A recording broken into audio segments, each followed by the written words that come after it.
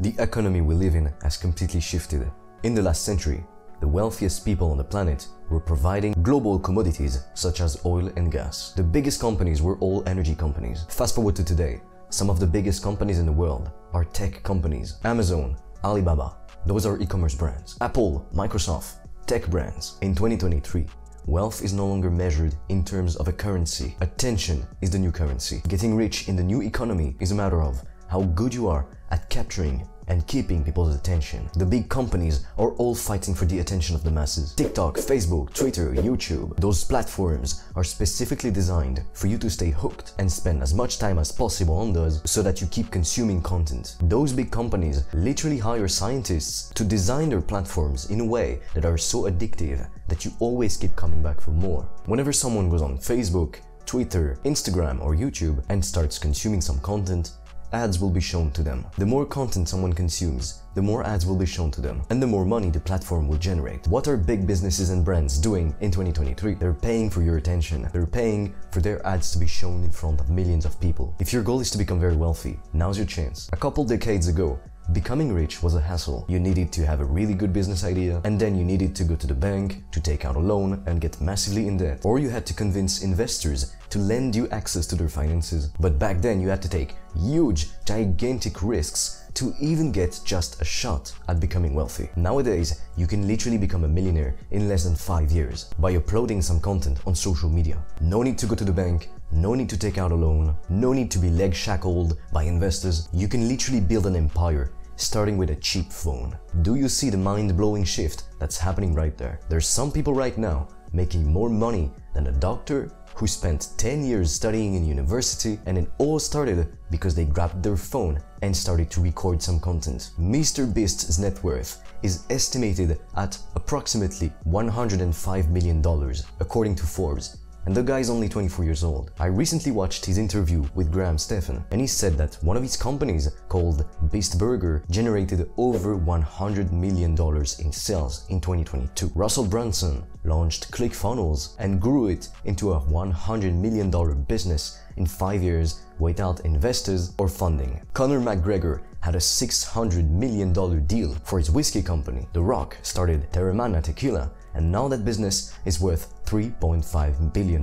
In 2019, Forbes estimated Kylie Jenner's net worth at $1 billion and declared her to be the youngest self-made billionaire in the world at age 21. The thing that you need to realize is that each day that goes by, more and more people are discovering this crazy opportunity that we have right now to become very, very wealthy. The more people are getting started and trying to build an audience on social media platforms, the more difficult it's going to get to grow an audience. When Facebook first launched its advertising program, pretty much anyone could get a nice return on investment, even with crappy ads and no skills. You could just throw $200 a day and have a nice product and $1,000 would come out. So you'd spend $200, get $1,000 back. Because it was new, ads were very inexpensive, and Facebook users were a lot more responsive to the ads that they were shown, simply because they weren't used to seeing ads everywhere. But as time went by, people became used to being bombarded with ads 24/7 and became desensitized. Ad costs therefore went up, and many successful companies actually had to turn off their ad campaigns completely overnight because of this shift. But you have to realize, and this is very important to understand, that the same thing is going to happen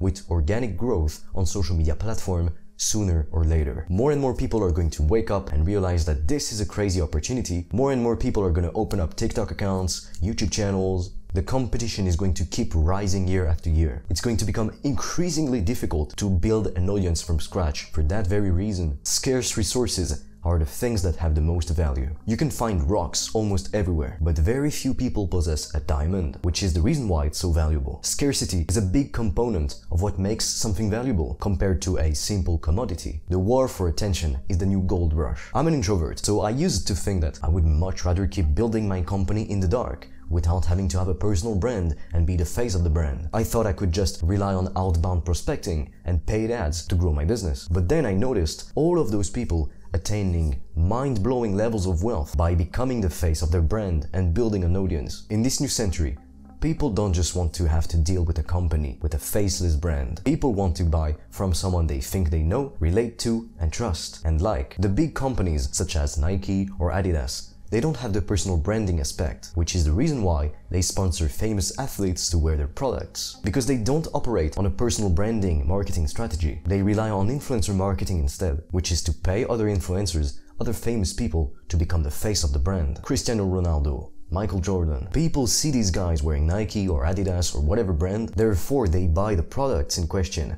because they want to be associated with their heroes. They want to gain a part of the hero status. And so I used to think that it was a lot better to be rich and unknown rather than to be rich and known, because we hear all those stories about weirdos and paparazzis and stuff like that. But at the time, what I couldn't understand is that I had the wrong state of mind. I was approaching this in the complete wrong way. When you start a business, people are gonna criticize you. Some people are gonna hate on you, literally.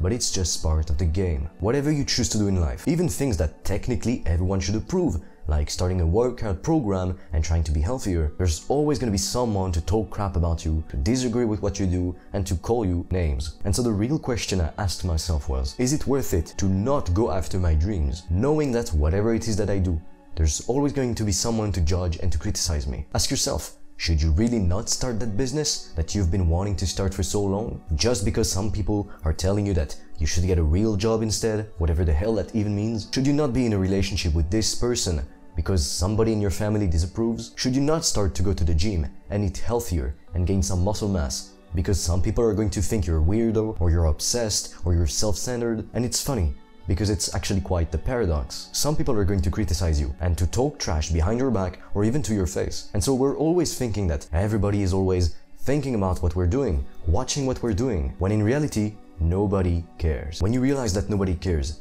because everyone is focusing on their feelings, on their thoughts, on their own lives, it becomes freeing. Someone leaving a negative review on your product page, or someone leaving a negative filled with hate comment on your YouTube channel, a few seconds later they're gonna go and do something else. The next day, they've forgotten about you completely. In order to become wealthy, you need leverage. If you work for $10 an hour, besides working more hours or getting a raise or a higher paying job, you don't really have that much leverage. Everyone has the same 24 hours in a day. You cannot possibly be working 24 hours a day. The people who become really successful are the ones that know how to get the best return on investment on their time. It's impossible to become a millionaire just by working at a fast food restaurant for minimum wage, because you have zero leverage. Leverage is the difference between very wealthy individuals and average people. There are different forms of leverage. You can leverage someone's time or capital, or you can leverage automations and machines. With social media platforms, you can expose your brand to millions of people every single month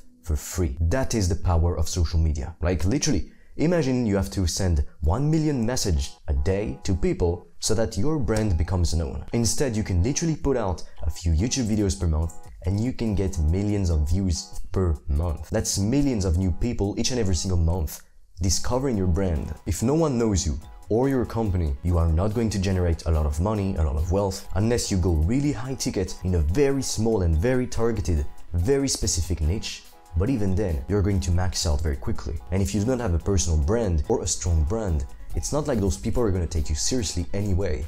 To be selling high ticket, you need to show that you are legitimate to charge a high ticket price. And you have to understand that it's not even about who makes the best products, because there's a lot of big companies out there. Their products are trash, the quality isn't that great. It's just that millions and even billions of people know their brand, so they buy from them, they consume from that company.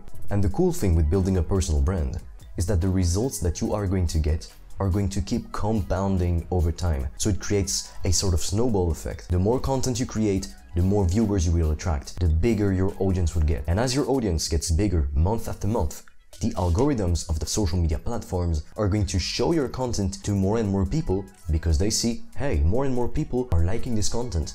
Therefore, we should push it out to a wider, broader audience. So you're going to get more views, more profit, more revenue, more followers, and the cycle compounds again. People say that the sky is the limit. There is no limit. So how do people do it? How do people become super wealthy? By leveraging social media. The first thing is that they take years to build their social media following to create a strong personal brand. And the second thing is that they monetize their audience in a way that makes sense. Building an audience of millions of people that would happily buy your products does not happen overnight. You know the saying, Rome wasn't built in a day. Great things take more time to be built. That's why they're even more worth it than normal things. If having a great body, if being rich wasn't hard to obtain, if we could all have it just that easily, it wouldn't be that valuable in reality. But think about it. If it wasn't worth it to have a great body or to become rich, then no one would actually put in the work to get there. And people wouldn't stay there if it wasn't enjoyable and worth it. Everybody would just quit at some point. If going to the gym and eating healthy wasn't worth it, then people would not continue to do it for years on end. It takes about 18 hours to make a Toyota compared to a few months for a Rolls Royce. People post a couple YouTube videos for 3 to 4 months and they think that their hopes are dashed because they didn't hit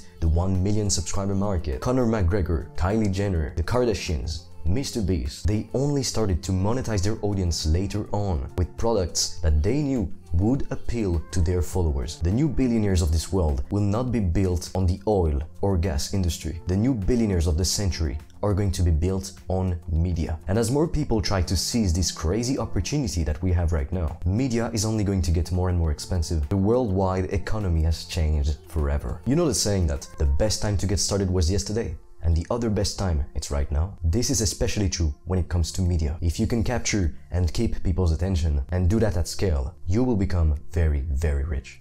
Better get started now before it is too late.